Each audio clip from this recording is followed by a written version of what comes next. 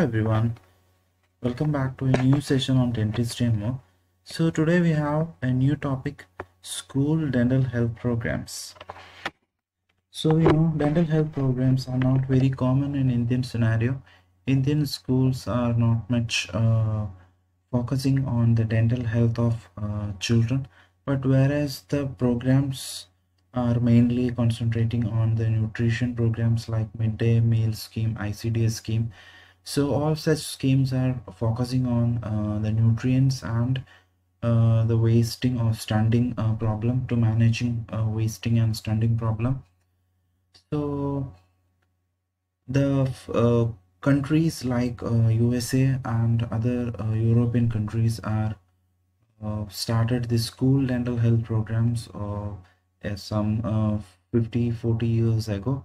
So we are studying in this chapter about the programs which was happening or which is currently going in United States and some other countries. So let's see what are the programs they are conducting to promote and to protect school children's dental health.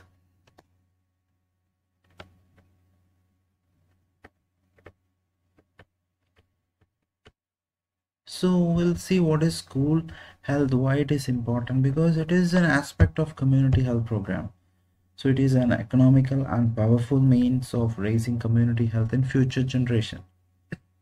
So it was William Fisher, a dentist of England, who started this concept of treating children in schools. So in Indian scenario, a little bit about its very primordial model was started in 1909, where the first medical examination of school children was carried out in Baroda city. And even in Boer Committee of 1946 reported that school health services were practically non-existent in India, and they existed were in an underdeveloped state. So still there is not much improvement happen in our country. So in this chapter or this video, we are mainly studying about the United States school dental health programs. So it has a definition. It is a very big definition. We don't need to break our head for this definition. So let's see the aspect of school health services. There will be counseling and emergency care, and there will be health appraisal and school health education and curative services. So all these are parts of school dental health programs or the aspect of school health services.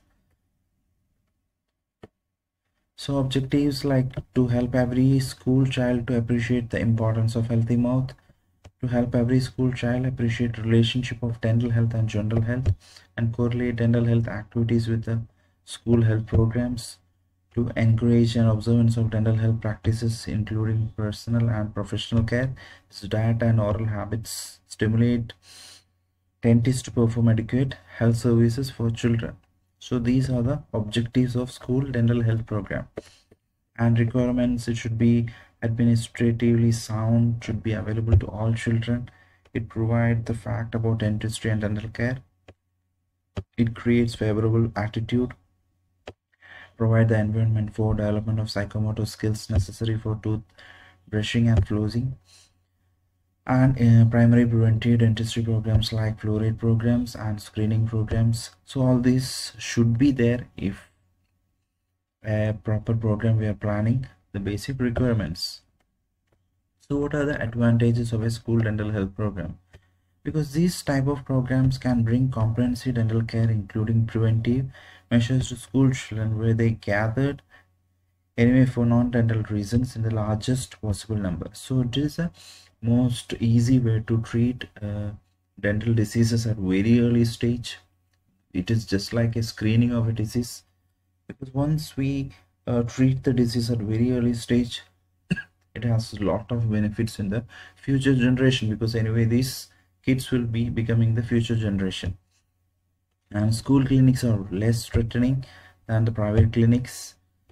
And if children can be maintained in a state of good dental health, it will be relatively easy to maintain their dental health in adult life.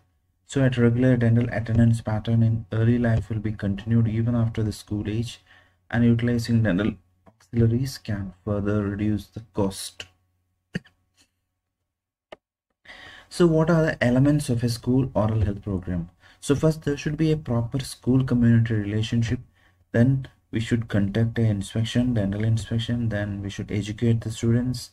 Then we should conduct programs. Then we should refer if whoever needs further treatment, and there should be a follow-up. So these are the elements. So we have seen objectives, ideal requirements, elements of school oral health program. So first we'll see what is the community and school relationship. There should be a task force or a task committee which includes the school authorities, the teachers, the parents, administrators, the dental professional and health officers. So this committee should decide what exactly they are planning to do in the school. So that is the first one. Then we need to conduct dental inspections in the schools, so where the dental extent of dental diseases can be found. So we need to know what exactly the disease pattern and the prevalence of dental diseases in school setting. Okay, so that is conducting dental inspection. So there are lots of benefits for dental inspection. That is, it serves the basis for school dental health instruction. It builds positive attitude in child, and the child and parents are motivated to seek adequate professional care, and all are concerned with dental health. Baseline and cumulative data for evaluation of school dental health programs. So next, there is a lot of limitation also. Parents and children frequently accept the inspections to be comprehensive and depend entirely upon it. Rather than a complete dental examination, they won't go to any dentist. They will be completely trusting this program. So that might be a limitation. Sometimes school inspection may tend to discourage rather than promote development of habits visiting the dentist at an early age. And if it is desirable for parents to be present during dental examination, this procedure is not always feasible in school inspection. So such limitations are there.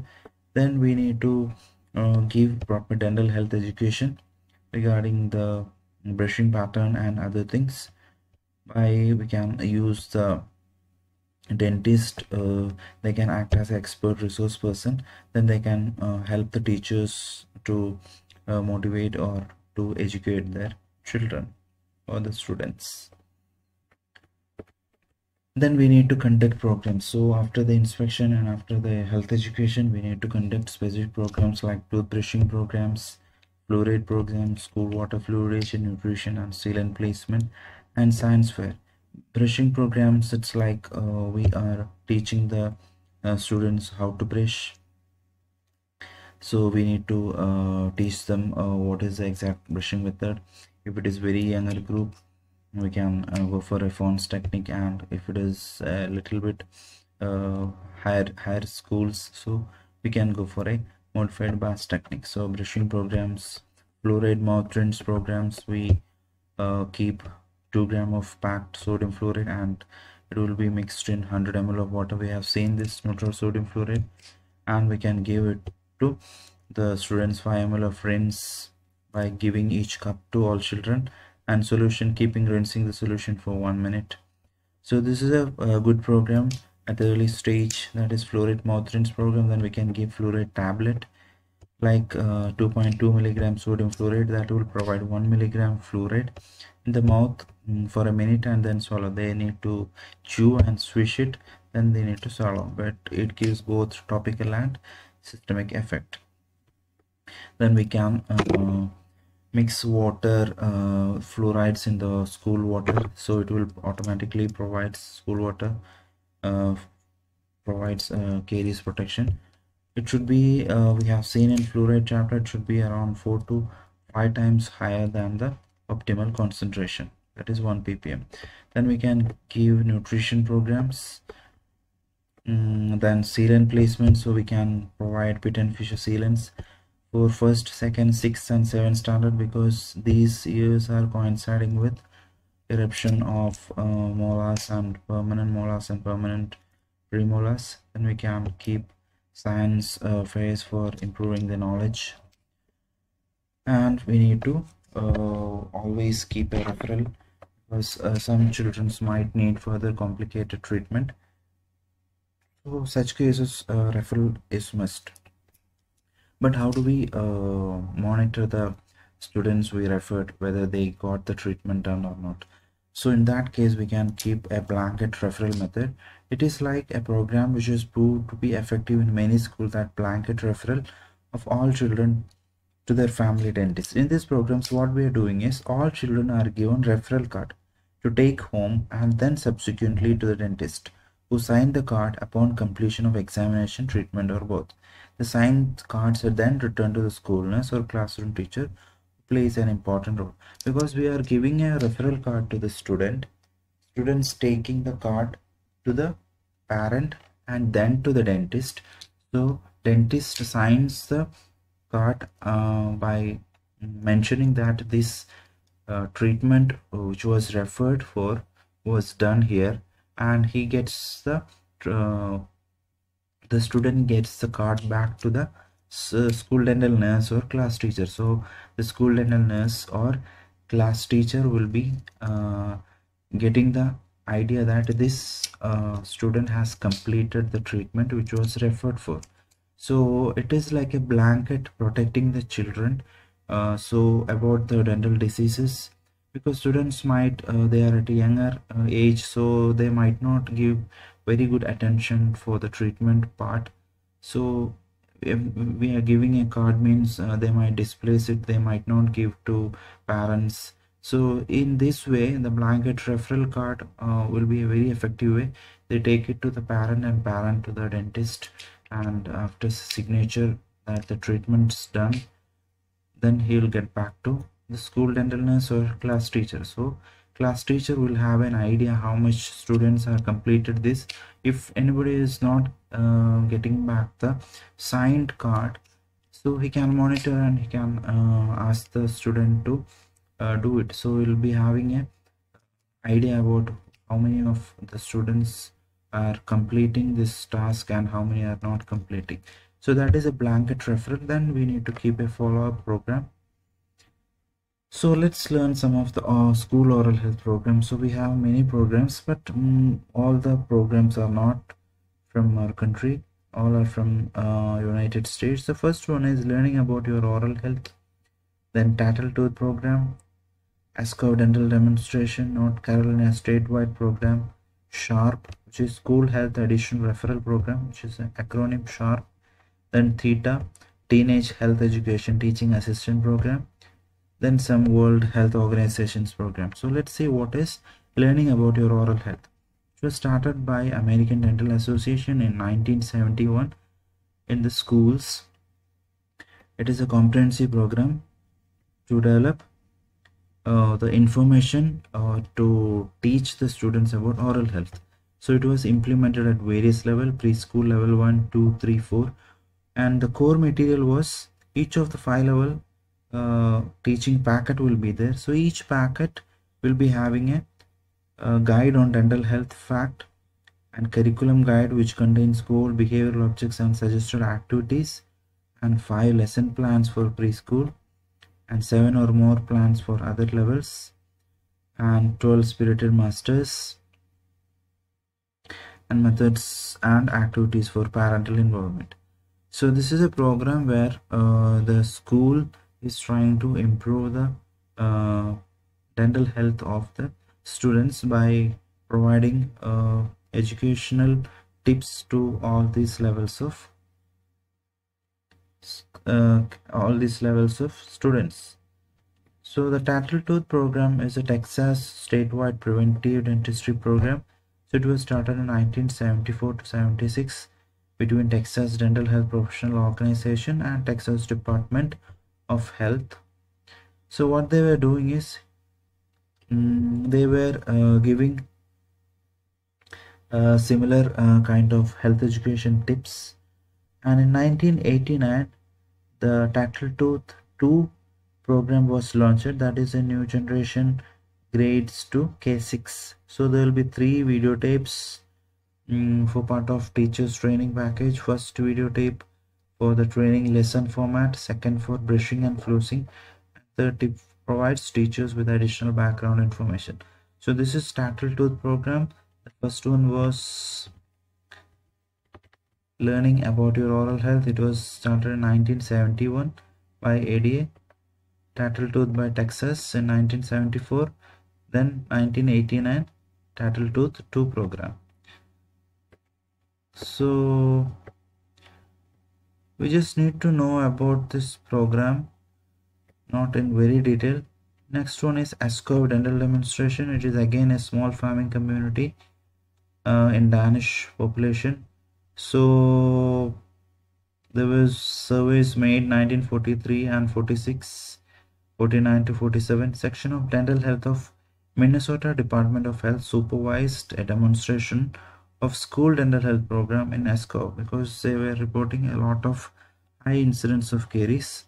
So in the ASKOV community, all the schools were providing this program. So that was like prevention and control and dental health education and dental care. So it was done in ASKOV farming community. So after the 10-year period, there were 28% reduction in this age group, 34% reduction in 6 to 12, and 14% reduction in 13 to 17 age group. North Carolina statewide preventive dental health program. It was in 1970. North Carolina Dental Society passed a resolution for this preventing dental disease program, embracing school and community water fluoridation.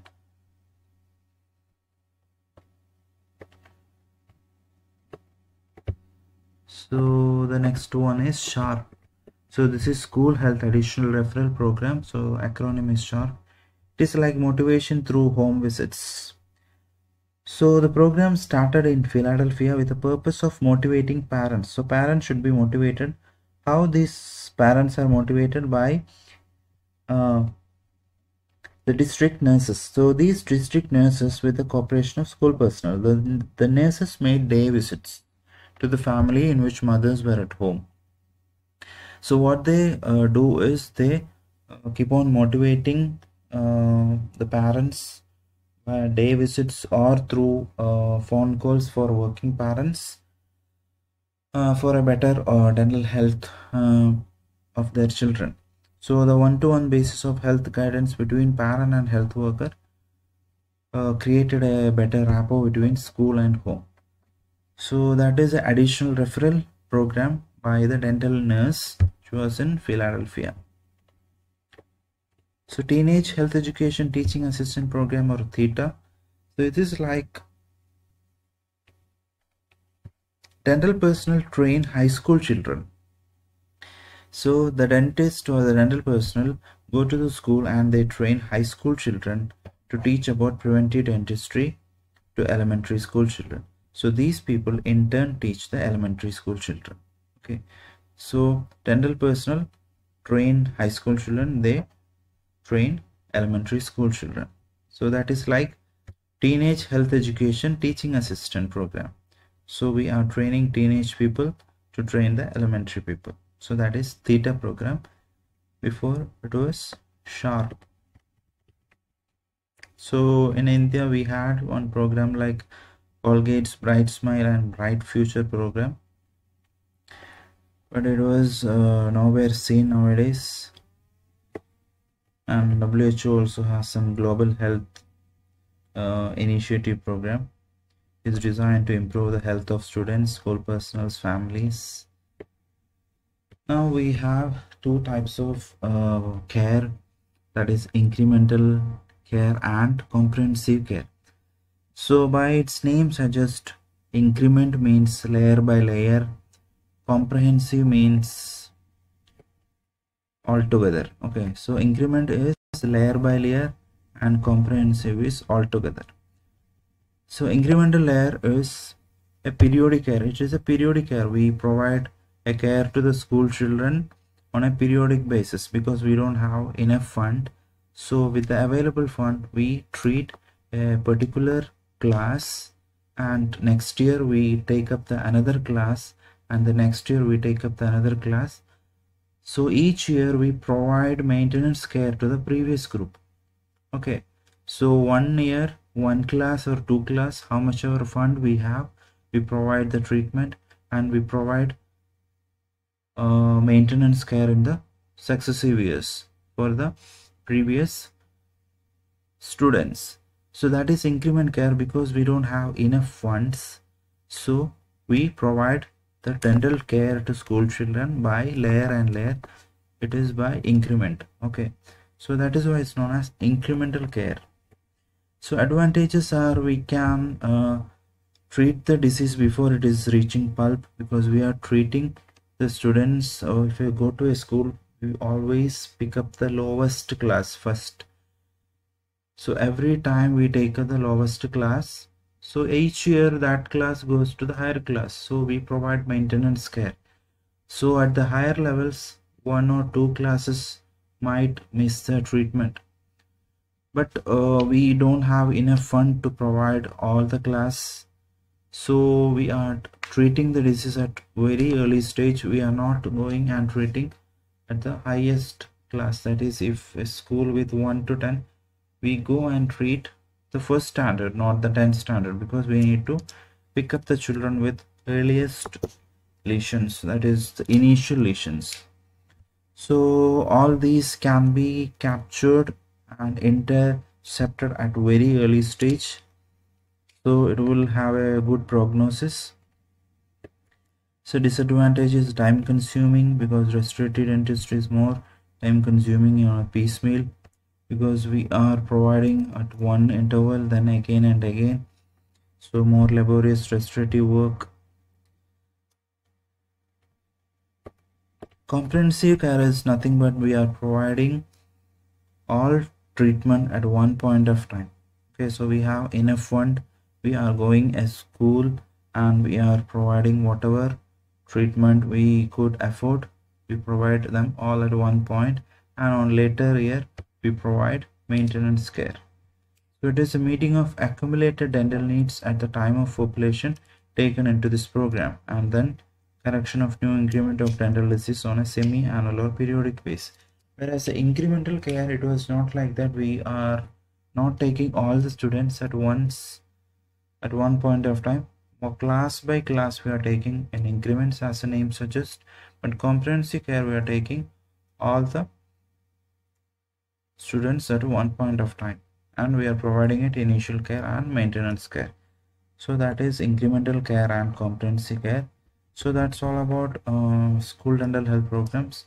You need to learn a little bit about its objectives, its components, the community relationship, the inspection, sealant programs, and health education. So the components of a school dental health program, and few examples, which is in United States, that is Texas program, that is Tattle Tooth, Sharp, THETA program, learning, and the other programs, and the last part is incremental and comprehensive care. That is how we provide care to the school children. Okay, so I'll come up with a new session on dentistry and more. Thank you.